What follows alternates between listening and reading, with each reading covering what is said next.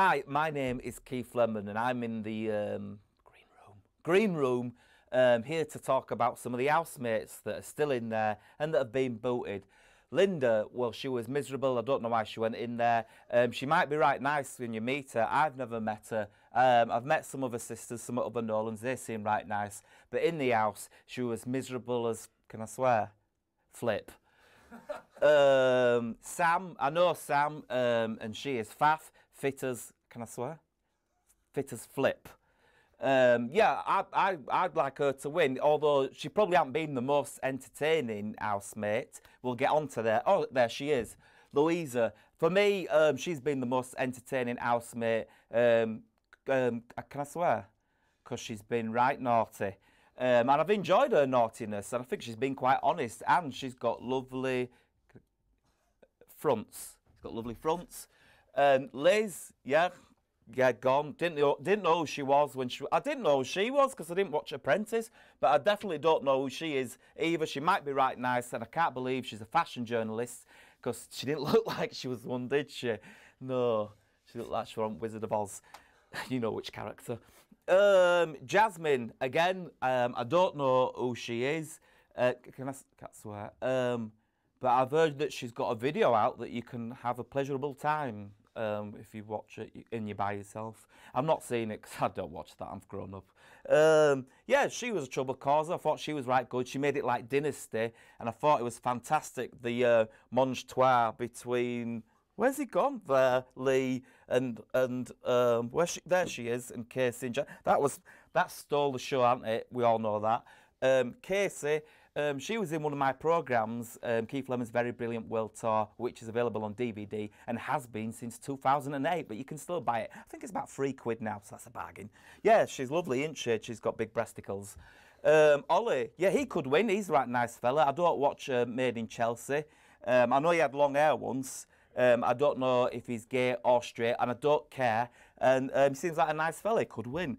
Lionel Blair is fantastic, isn't he? He looks a bit like a turtle, but he can dance. And he's fantastic. He's the embodiment of English show business, I think. And I loved hearing him swear when he picked up the phone, when he was in the annoying room, and it was ringing, and he picked it up and he said, I can't swear, can I? He said, go do something with yourself. Go do something with yourself. Go do something with yourself, man.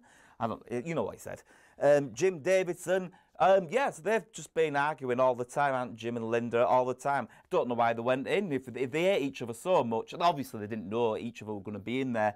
But yeah, he seems to be cheering up now. But he's not Jim Davidson from Give Us a Break, is he? He seems like a miserable. I can't swear, can I?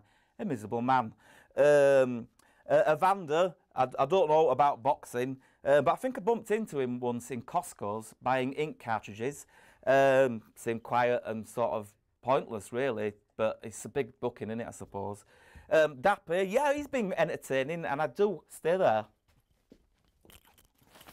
I own his jacket. It's not his, it's mine. And if you want to buy a jacket like this, you get it from,